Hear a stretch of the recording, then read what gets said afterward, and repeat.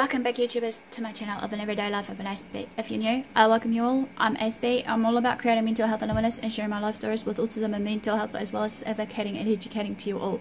So if you're into any of these, feel free to subscribe on the bottom right hand corner of the screen, as well as turning on the notification bell so you don't miss any of these and more that I share with you all as I journey with you guys to show my life, etc. So as I've been away, I've been thinking about basically some more autistic related topics. Even though you may have seen some fun and games, some more of that will be coming, but for now I'm going to just bring out some autistic related topics, one of which that has been of late that I was supposed to do for a group that I'm in, of the Autism Dialogue group that I am in Facebook. So I humbly apologise. So these theories, if you want to see more, will be listed in one of the playlists of my Autism Help Central, which I'll link in the description as well, so that you can get a fairer understanding about what I'm all about as an advocate and what have you. So you may be wondering, what is executive function first and foremost, right? This is a term that is used widely in the autism circles, or just circles of other people with complex learning disabilities, that has been described in a broad array of skill sets that have to do with an individual's cognitive function of the brain. Some sources that say that up to 80% of those, however, on the autism spectrum suffer from executive function disorder, leading to some difficulties that may include managing time, completing everyday tasks, and making what for many of us would be simple tasks like cleaning the dishes, cleaning our rooms, very complicated or seemingly near impossible. So for some people with autism spectrum disorders, however, social and communication difficulties are not just the primary issue. They are socially engaged and are doing their best to communicate in their own unique way very frequently, but they are unable to respond in a timely and organised way to the requests of parents and teachers or whoever they may be communicating with. Or even, to top it all off, to organise and initiate sophisticated play, because they have considerable difficulty with executive function. So again, the question you may be asking, what is executive function? This technical definition means this is the cognitive processes of the brain that helps us regulate, control and manage our thoughts and our everyday actions. This includes planning, working, memory, attention, problem solving, verbal reasoning, inhibition, cognitive flexibility, initiation of actions, and monitoring of actions. But obviously I'll have a diagram that will show a part of the brain now, just to share what that function is and where it is in the brain. Obviously is in the frontal lobe, where it is all happening of this activity of the executive functioning. So what does it actually look like in real life? I was reading up by a lady called Cynthia Kim of her blog Musings of an Aspie. She quotes, "In practice, executive function is a slippery concept. Sometimes it looks like responsibility, sometimes it looks like self-discipline, sometimes it looks like being a competent adult. If you have poor executive functioning, however, on the other hand, people might mistake you for being disorganized, lazy, incompetent, sloppy, or just plain not very bright." Why is this? Because executive functioning encompasses so many essential areas of the daily living, as I mentioned before, of those functions in the brain, of what we do. Nearly everything we do calls on areas of the executive function, however. Cooking, cleaning, baking, parenting, work, school, self-care, and the list goes on. Another one I've been reading up on is the contributor Rebecca Moyes basically said, based on executive functioning on the website that I've got this, is saying that executive function deficits can be likened to an employee who works for a company where the supervisor is unorganized and inefficient. Nothing seems to go right for them. Things may get misplaced, and general chaos seems to be the operational rule here. It's a lot like that for children with autism that has this autism or other form of autism spectrum disorders. However, the executive in charge of their brain is not yet effective, or isn't effective, and because of this, planning processes may suffer. So you may be wondering, what are the aspects of the executive function? It's important to note that not all people with autism spectrum disorders have these issues, just to bear in mind, with all the aspects of these executive functionings. For instance, an individual might have the ability to plan, but that lack the initiation to follow through that planning stage of the plan of attack. They might be able to problem solve once in a while, and once they realise there is actually a problem while problem solving, they may not be able to verbalise the problem and actually maybe solve it. Here is a list of executive functions and their basic descriptions just to get you guys in the know-how. So, number one is planning. As we know, planning is all about forward thinking and choosing the necessary actions to reach our goal. Deciding the right order of task of duty, assigning each task the proper cognitive resources, and establish a plan of action. Those on the spectrum can have difficulty formulating plans to get through their days and organise tasks in completable sections. Problem solving. To problem solve, an individual must identify a problem and then formulate a strategy to solve the problem. Problem solving uses almost all of their other executive functioning, including reasoning, attention to detail or just attention, planning, initiation, working memory, and monitoring. Depending on which of the executive functions the individual struggles with, that's where the problem-solving chain will begin or get broken. Working memory. Individuals on the spectrum notoriously have specific memory deficits and strengths. They can seemingly remember every Jedi name, rank and serial number in all of the Star Wars movies, but have trouble remembering to eat or what day it is, or what the order of steps are when brushing teeth. Working memory is the ability to remember specific short-term memories needed to execute a function of a daily task. Attention is closely tied to the functioning of the working memory. And again, those on the spectrum can show great strengths in some areas and severe challenges in many others. Individuals with autism spectrum disorders often have a keen ability to focus, but directing that focus can be challenging.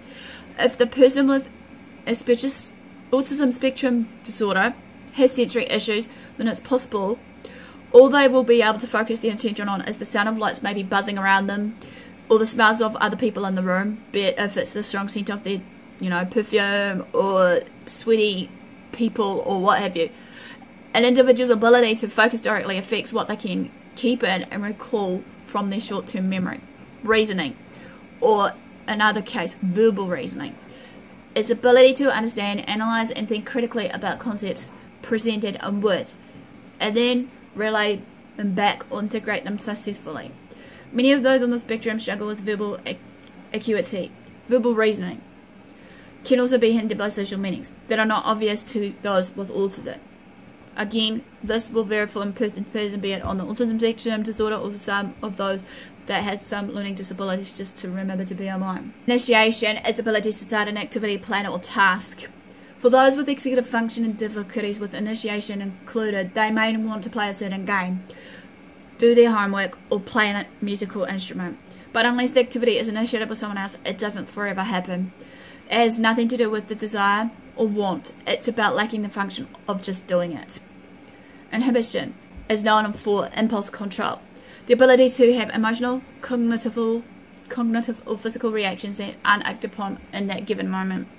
So when a person with autism spectrum disorder starts information downloading all the names and songs of their favourite 500k pop groups, this would be a lack of cognitive impulse control. Emotional outbursts, hand flapping or stimming, and help concentration if controlled and non-harmful. Some children, however, with autism spectrum disorders simply can't control their impulses sufficiently to participate in structured situations. Cognitive flexibility, in simple terms, is known for the ability to roll with punches. Those with autism are well known to need structure and predictability, and change can be very challenging for some.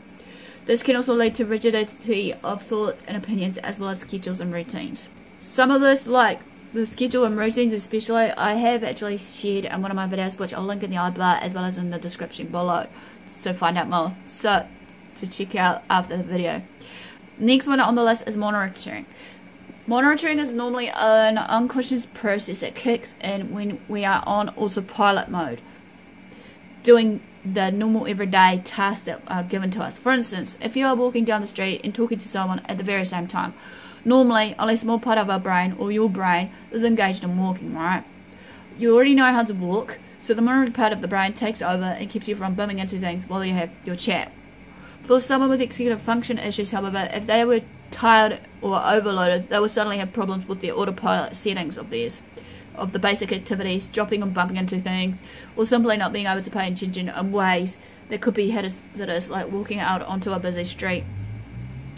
So you may be wondering, the next part of it is, how do you help people with autism to overcome these executive function challenges that they face? As we know, many of us with executive function is something that many of us will take for granted. We might have challenging areas here and there in everyday situations that maybe we aren't organised as we would like to be, or maybe we lack some initiative or self-control. But for those with us with an executive function disorder, however, even if the basics can be extremely hard. So here's a few tips to help you with someone that you know of that maybe have this disorder. So one of the biggest things for people to realize is just how much of an effect that executive functioning challenges have on our day-to-day life, and even on a child's life, day-to-day life. It crosses all kinds of domains, from getting out of debt to getting out of bed, getting dressed, managing school, managing our social life, managing work life, being able to prioritize between things we want to do and things we need to do, so on and so forth. Ms. Monas points out that, like social skills, for many of us with executive functioning is something that is just sort of we have to learn from. Like any other explicit behaviour skills, for instance, being able to read body language, etc., etc. As I've said in one of the videos about autism and body language, which I'll put in the eyebar above me right now as well as below me, so you can refer back to this as well at the end of the video. Executive functioning is something we just kind of picked up from being around people. Obviously, while we're observing people, you know, as I said before, another one is, you know, autism, and not camouflaging as such, but something around the lines of it. But anyway, when we have these challenges, you just don't pick it up.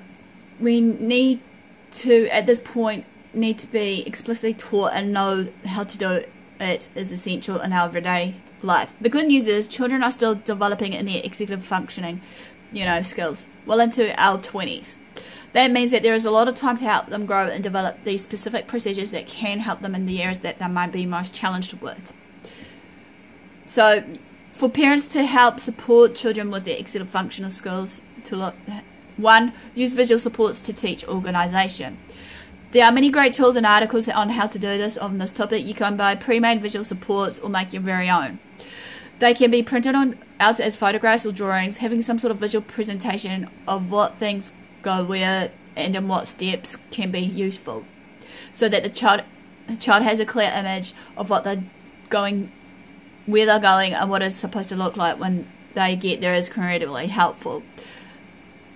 When your child is getting ready to leave for the day, if there's a picture of what goes on in the backpack that they can refer to, then they will know if they pack their water, lunch, extra clothing, etc., etc. 2.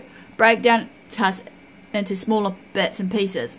For those with executive function disorder, getting ready to leave for school in the morning can be such an overwhelming task. So if you break down the task into bits and pieces, it will become much easier. Getting up, get dressed, eat breakfast, go to the spot where your bag lives, pack the bag according to the visual aid as described in number 1, is next to the bag, then shoe, then coat, etc. With one family, the child may feel confused, as an example, when his mother wanted him to clean the kitchen. He wasn't sure what that meant, so we broke it down into sections and took a picture of what each space, cutlery, drawer, sink, counters looked like when it was cleaned the way Mum wanted it to be. 3. Have clear spaces where things go. Some teachers in large classes may find it really difficult with different kinds of children to organise the class structure. Basically, some of the teachers might become frustrated because the child didn't have the right designated seats. So the water bottles the kids bought every day just want, they just want everywhere because they didn't have a space. Obviously, another one is you could make a box with a piece of tape with a picture of water bottles and then explain to the child that's where the water bottle sits. Having designated spaces with pictures of them is your best bet for, maybe having baskets for hats or caps and mitts to go, even where shoes may go, etc., etc. It will then become second nature best of what they need to know. 4. Don't come to the rescue.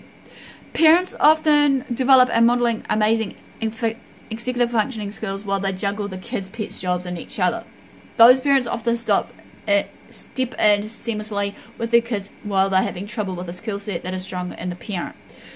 Stepping in to organise your child's bag, driving them to school with endlessly forgotten lunches or homework, and cleaning their room for them doesn't help children learn how to do these things for themselves. It does take more time to set up a learning process, to wait and give your child a chance to do it on their own first, but ultimately the only way to work on executive functioning is to set up ways to help and then practice doing it. 5. Set aside lots of time and lots of patience. You may be wondering how much time and how much patience do we need here. I'll tell you, you need extra more time and patience than you would like to take it on. For some parents and kids, this means doing it the night before. It will take longer than you think, but you should be able to have the patience. But you want to give them the time to do so, as much of it on their own as you can, so that they can learn for themselves. If you're really in a hurry at any point, choose a different time for the learning skills to begin. Obviously, there are always opportunities and no need for extra stress if you are pressed for time. So always make sure to have the right time involved when it comes down to, doing this ritual of certain tasks that I've just mentioned as a tip. Get help if you need it. Executive function development isn't always a parent's job. It can be for the sake of parents, teachers, or anybody that is working with children with autism spectrum disorders with this disorder. I am not trying to advocate for parents on their own to do so. Don't be afraid to ask for help. It's not just a parental responsibility to make sure that children learns the everyday skills that you want around this executive function. It's also crucial for the teachers if they're in schools that they're having that teacher interaction. That's what I'm looking for. So that hopefully that in saying so that also for the sake of support workers or childcare supporters, every adult that engages with that child has the responsibility for teaching those skill sets, because a lot of these kids, they're not just implicitly picked up. Seek help from an occupational therapist if need be, or other professional when you need support or to get you started is the best place to begin. It does take longer to set up processes to help kids at the very beginning. It can be especially challenging because trying to teach something you never actually heard of or learnt is hard enough as it is, but the risk for the child's self-esteem and ultimately their further independence will be well worth it in the end. So this quickly ends the very first part of autism and functioning. Smash the like if you like this. Comment below if you've got executive functioning and what you do with this, or if you're an adult and you want to share your experiences with your child about your executive functioning. And I don't say this also just before I go, basically I'll be doing a part 2 obviously based on this, on how I go about it with this executive functioning and how it may help me on a day-to-day basis, hopefully, just to give you guys a clearer understanding how I work and whatnot, for those of you maybe new or are returned visitors on my channel. And also don't forget, also, as I mentioned so many times before, I've got a Patreon account at the moment and I'm trying to raise some funds to do what I have to do for my merch versus my projects for the future, and hopefully maybe this year if all goes to well. So in all for the do's, also I'm trying to also create merch stuff so that it's ready for autism awareness. You might see it, you might not, but I'll give you guys a heads up close to the time once it's done and ready. And obviously it should appear on the screen where you can find some of my merch stuff anywhere that's already up there if you're interested in buying, so to speak. It'll be on the screen now. And all for the do, also guys, don't forget to follow me on my social medias that will be coming through right now also. So all for the do, guys, thanks for support, thanks for watching, do what you love what you do. Until next time, Aspie signing out, and I'll see you again soon. Ciao for now.